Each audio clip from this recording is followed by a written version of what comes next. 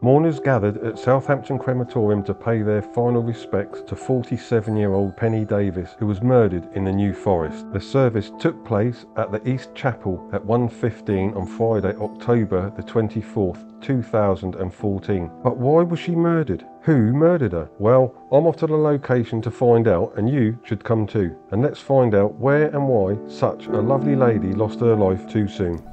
Well, hello. And today we are in Blackfield, a small village on the New Forest boundaries in Hampshire.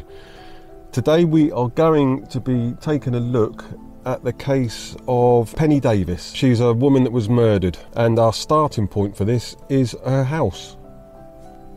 Pennie Davis lived here with Pete, her husband. On the 2nd of September 2014, Pennie left this house here at 2:50 and made her way here to Sainsbury's in Blackfield, where she also worked. She got herself a little shopping, then she left Sainsbury's at 15:05 and made her way to her horsefield, where we're just about to go to now. We are now taking the exact same route Pennie took to go to her horsefield while she was being followed by her murderer. So who was Pennie? Well, Pennie was a 47-year-old dedicated mother of 5 children to Sophie, Alex, Georgia, Daniel and Joseph. Pennie and Pete had only been married in May, just 4 months before her lifeless body was discovered by her beloved husband Pete. As we see earlier, Pennie and Pete lived in Blackfield Village. She was a familiar face in the area, what with working in the local Sainsbury's store, and she was also often seen tending to her horses in her horsefield in Beaulieu. In her younger days, Pennie was a show jumper.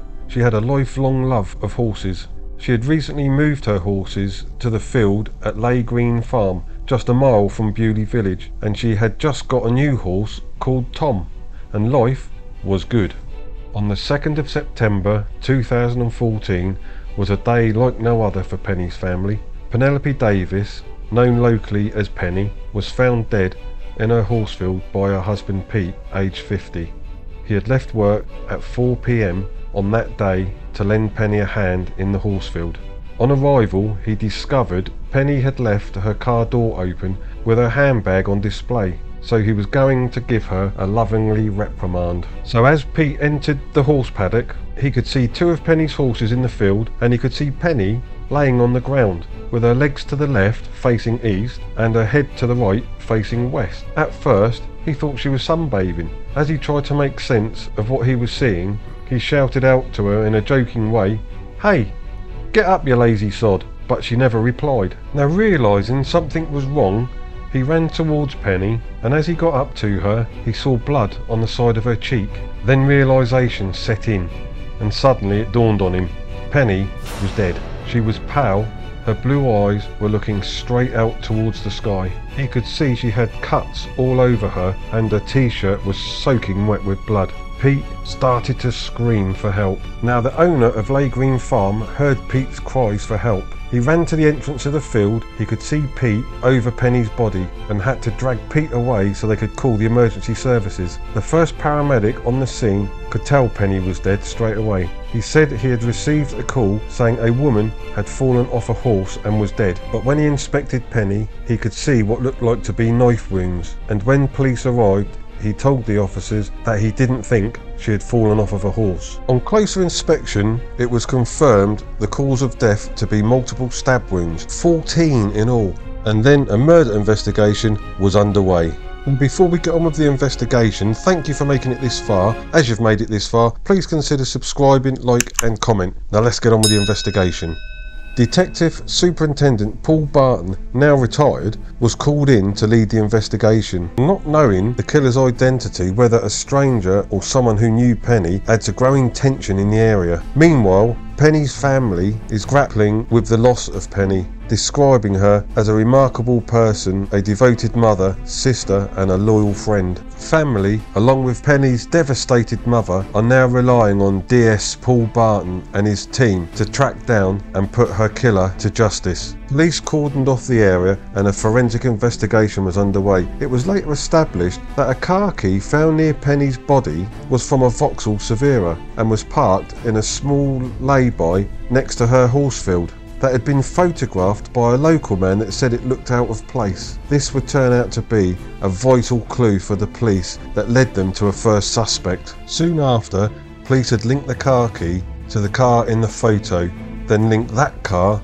to Justin Robertson, a 36-year-old man who borrowed the car from a friend. This is where it all starts to come together of why Pennie was murdered. On investigating Robinson, they found he had quite a lot of contact with a certain number on his phone records, a couple of weeks leading up to Pennie's murder, and this would turn out to be Benjamin Carr, a 23-year-old man. He is known to Pennie. It would turn out Pennie had a toxic relationship with a man called Timothy Carr from about 2006 to 2012, and Benjamin Carr was Timothy's son, Pennie's stepson. Benjamin Carr had a lasting hate and anger towards Pennie, which stemmed from when his father and Pennie had a relationship. Most probably on hearing about Pennie's marriage to Pete Davis and the happy new life she was leading, sparked him into hatching an evil plot to kill Pennie that was fueled by hate and anger towards Pennie. Benjamin Carr was too much of a coward to do it himself, so he needed someone to kill Pennie for him. He recruited Justin Robertson, who he knew for several months through dealing Class A drugs. He offered Robertson £1,500 to kill Pennie, and Robertson accepted. Benjamin Carr planned Pennie's death in great detail, ensuring he was out of the way at the time and had an alibi. Later, Carr admitted arranging to be with friends and visit places with CCTV cameras, so he would have an alibi at the time of the murder. Justin Robertson, 36, of no fixed abode, was a Class A drugs dealer and small-time criminal. Robertson denied being involved in the plan and insisted he was in Beaulieu on the day of the murder, but he was there to scope out houses to steal from. But that cruel plot quickly began to unravel when Robertson had dropped the key to the car he borrowed from a close female friend, and the key was found by police inches from Pennie's body. The discovery of that key was the starting point of unravelling what had taken place. Although the police had traced the car key at the murder scene to Robertson, he still denied Pennie's murder. It was found Robertson had followed Pennie from her home in Blackfield to the horsefield. He then parked in the lay-by, approached Pennie in the field wearing a balaclava, where they had a few words and a struggle broke out. Pennie managed to pull off Robertson's balaclava, and he continued to stab her 13 to 14 times, leaving her to die. And when the scumbag returned to the car, he discovered he had lost the car key, so he called a friend to come and pick him up from the scene. He later asked another friend to take him back to the lay-by where he had parked to try and find the key. He still claimed he had no idea how the key ended up next to Pennie's body. And this is where the Vauxhall Severa was spotted, and the photograph was taken by a local who thought it looked a bit out of place, so he pulled in behind it and took this photograph. And that was the start of the demise of the people that got convicted for Penelope's murder. We are now at the horsefield in the New Forest. Just behind me in the field over here, that's the field where they found Penelope.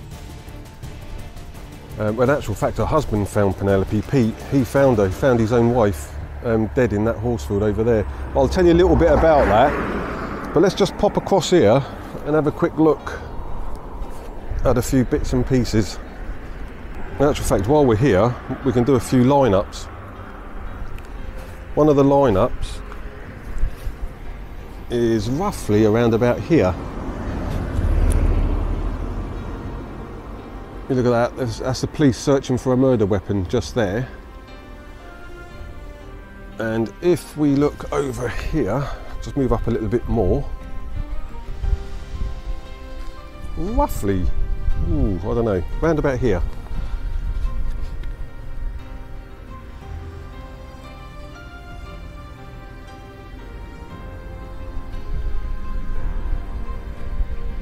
Just there, you can see the police in the river looking for a murder weapon over there as well. Just about there.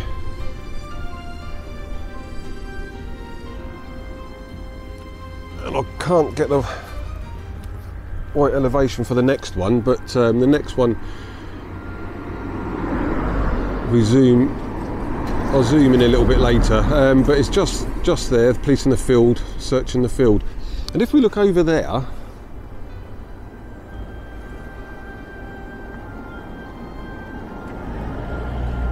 I can do another line up for you there, and you can see the tent that Penelope was under. That's obviously where her body was found, just over there. We'll take a walk up there in a minute,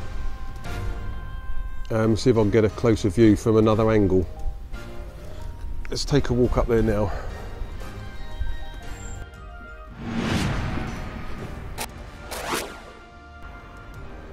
Right, well, let's go up and have a look at an aerial view so we can get our bearings of where all this took place. Just there is where Robertson parked his car. We walked up this lane here, and we're just going to come along here now. Right there is where Pennie was found dead by Pete, and Pete entered the paddock around about here, which is where the gate is, and looked across and saw Pennie. And the buildings on the left, that's actual Lay Green Farm that owned the field.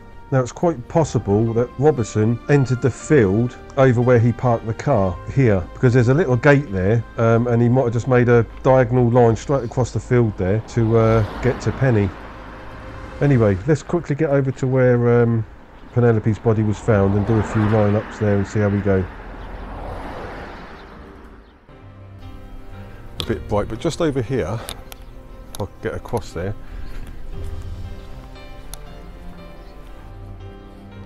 So this is the spot where Pennie was tending to her horses, minding her own business, enjoying herself, and Robertson came up to her and confronted her. She pulled his balaclava off and he stabbed her. Pete found her, and this is where her body was found.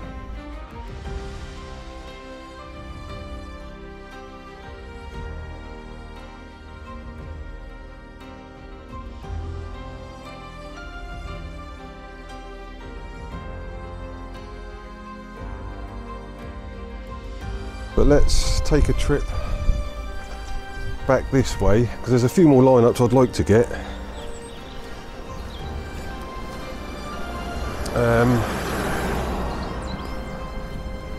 Yeah, it's just up here by the farm. This is the spot where Detective Superintendent Paul Barton made his appeal about the murder inquiry.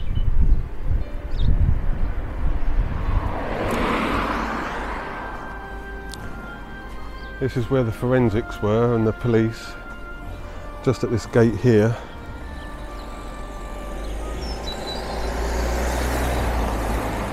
Let's take a trip across there. They also laid flowers for Penelope there.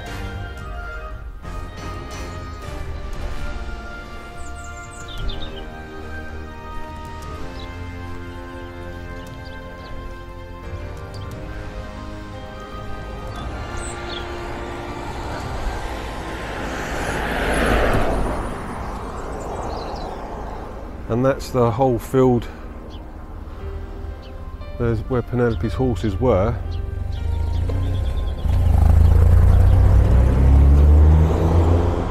In there, and it's just around there is where the tent would have been that Penelope was under while the police were carrying out their forensics. That's also obviously where they found the key to the Vauxhall Severa.